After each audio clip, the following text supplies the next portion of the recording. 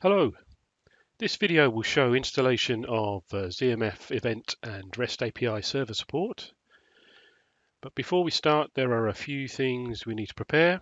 You'll need a ZMF subsystem running version 8.2 patch 2 or later. You'll also need an HFS directory into which you'll install Tomcat and the ZMF web applications. So I'm going to create one now. Using OpenMVS. Below our development structure, use CMN dev, and I'm going to call this one TC demo. And there we have it. You need to set up security profiles so that the Tomcat started task, which we'll be setting up as we go through the install, when that starts up, it will be assigned a user ID with an OMVS segment. And assuming that this user ID is attached to the same group as the installer user ID, i.e. mine in this case, we need to set permission bits on the directory we just created to make sure it's 775 so that the started task will have all the required access. So let's have a quick check on that. And at the moment, it looks like 755 it is, so let's set it to 775. And there we have it. Okay, so the next thing you need to do is download the installation bundle from the usual place and the support site or wherever you normally get your software from. I have mine already downloaded, and here it is. Okay, so the first thing we need to do is extract the files from the zip folder. So extract all, and I'm just going to put them back in the same directory. And there we go, there's all the files extracted. And of course, the first thing we need to do is thoroughly read all the license files. But then once we've done that, we can open up the upload instructions, which is a Word document, and have a quick look at what we're doing here. So the end result of this upload operation is to get the two web application archives, the WAR files, up into a target HFS location on the mainframe, and the install stroke parameter library, which is a PDSE, up on the mainframe. And there's a whole bunch of instructions here on what to do. We've got some FTP input, an FTP batch file, and we've also got some JCL which will upload, which will do the receive of the transmitted JCL library. So the kind of thing that we're going to be looking at is updating, for example, ftp.input, and all these bracketed variables need to be filled in before we proceed with the next step in the process. To save time, I've already done this earlier, so I'm just going to copy in my previously edited files. Here they are. So the batch file, the input file, and the receive JCL. We'll take them up to our current directory.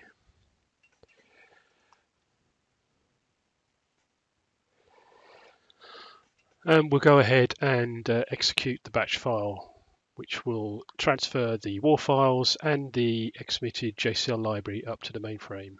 So here we go.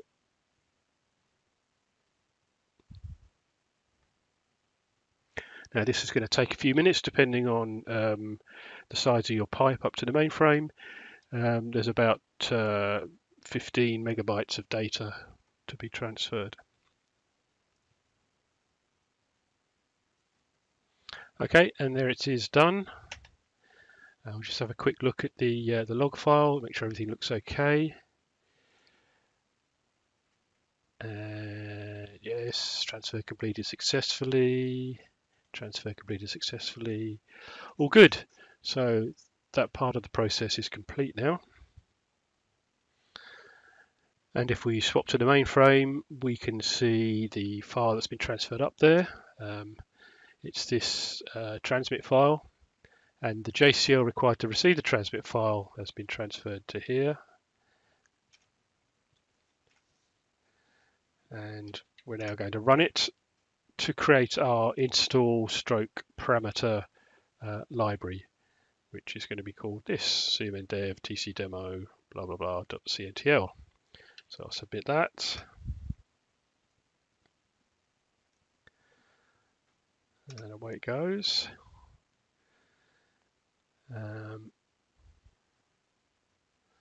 And there it is finished. So let's have a look at the library itself. There it is. As you see, I've got an older version of it there, which I produced earlier. And in here we have a series of members. And the first thing we're going to do is we're going to install Tomcat using this member. I'm going to add a job card which will work at our site. So here we go. That should do it. And then the only thing you need to change in this member are these settings. So this int JCL parameter is this data set. So let's change that to this. And TC home is the name of the directory where we have installed Tomcat, which in our case was cmndev tc demo, the one we created early doors.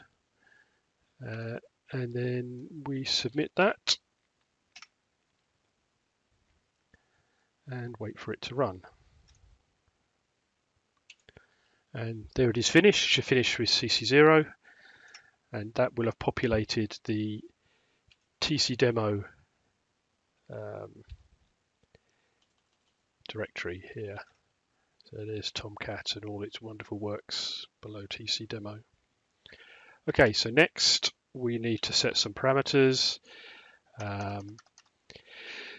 We need to set the port numbers on which Tomcat will be listening, and you need to decide which ones to use for yourself. For us, I know it's 8180 and 8543. Let's save those away. And then we need to set the environment variables. And again, there's only a couple or three that need setting. You need to tell Tomcat where Java is, and you need to tell describe the home directory for Tomcat. So this is cmndev.tcdemo, and the same on the base, cmndev tcdemo. And that's the environment variable set. This is the started task procedure, so we're going to have to amend this and then copy it out to a proc lib where it can be started from. So tcproc, and again, config lib is this PDS, so take a copy of that because this is where all our configuration members have been stored. So quote this, quote, comma, get rid of. And the JSOS lib is where the JSOS batch launcher has been installed. Quite often you'll find it in sys1.sialnke, but on our setup we have it copied out to cmndev.cmn820u.linklib. And that's all you need to change in the proc. As I say, we need to put it into a library where it can be started from. Actually, I've already done this before, so I'm going to do a replace, and it's user.proclib, and it's the tc8 is the name of the started task that I've chosen for this. Replace, and that's it done. So the final member we need to update in this library is the ZMF Palms member. This contains parameters used by the web applications to customize the environment which they're running. And the various parameters are listed in this member with a brief explanation of what they're for. To save time, I am just going to add in the ones that I've used previously, which I've cut from another library.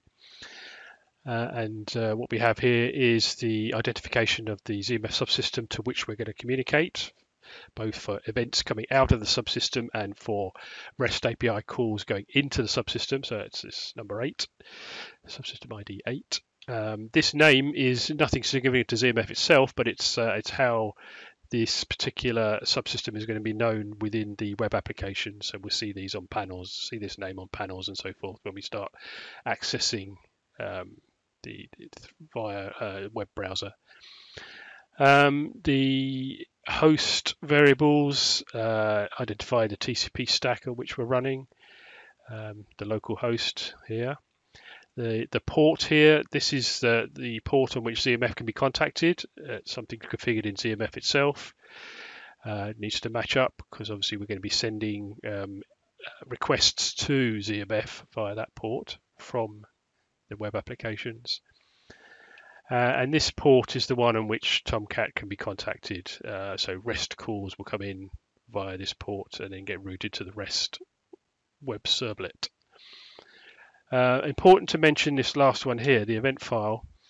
This subscribers.dat is a database containing information about subscriptions that you're defining to the event server.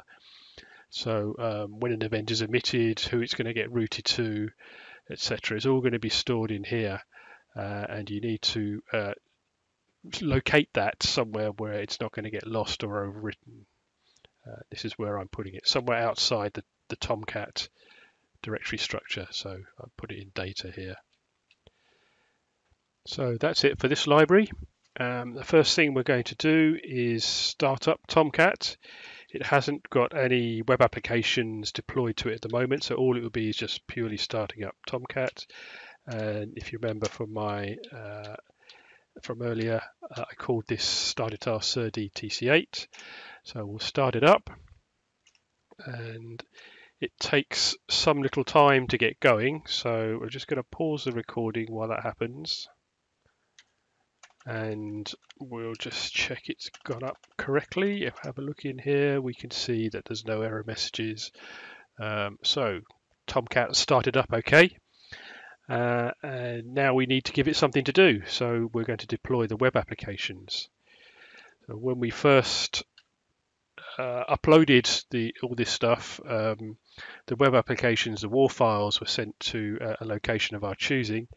And now we're going to copy them from that location into the directory that Tomcat is going to be looking for them. You can do that online, or I've got a batch job here supplied that can do it. And I filled this out earlier. So we can see here that I uploaded the WAR files to u/sdowns, and I'm going to copy them into the directory that Tomcat is expecting them, and this is within the web apps subdirectory of the installation directory. So we're just going to submit that, and that'll run, copy them across, and as soon as they've been copied across, there we go, Tomcat will start to deploy them. As we can see here from this messages, it's deploying the ZMF event application first. It does take a little while again for these to deploy. Well, we're only talking about a minute or so, but to save time in the video, I'm going to pause while that happens. Okay, so let's see how we've got on. As the web applications start up, they write messages to DD names that reflect the name of the web application, ZMF REST, ZMF event. So ZMF REST started up successfully, it all looks good. And ZMF event the same. So that all looks good to go. The last thing to do is just test out the installation. So we just go to a browser and have a go at contacting the REST API server. So here's the machine the server that we're executing on. There's the port 8180 that we used and the context ZMF REST, and we're going to list the APIs that are available. So we're contacting Tomcat. Tomcat's kicking the ZMF REST web application into action. Here's a list of all the various APIs. Before we can actually run it, we need to log on. So that's me. That's my password. And that's me logged on. And let's have a look at this one. Component, there's 49 of them. Let's just... So there's all the various variables you could add, you could supply to this particular API. We're going to go ahead and test this one. The variable value I'm going to use, there's only one component in this package, so I'm just going to use that. And now we can test the API. Away it goes. It's contacted Tomcat, which has contacted the ZMF REST web server, which has contacted my target ZMF subsystem and gone to check the contents of the package I suggested, this one component, and there's the results come back in JSON format. So as far as I'm concerned, that's the IVP complete and the installation is done. Thanks for listening. Bye now.